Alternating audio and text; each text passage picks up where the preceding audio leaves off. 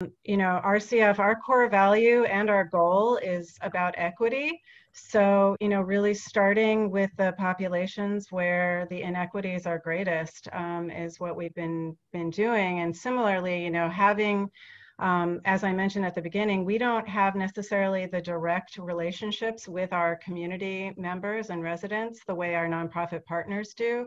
So, really listening to our partners who are doing just a tremendous amount of outreach to the folks that they serve on the ground.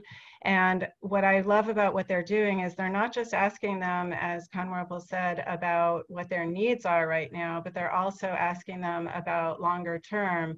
And in addition, some of our partners are asking their communities what resources do they have to share with their neighbors and to share with, with each other.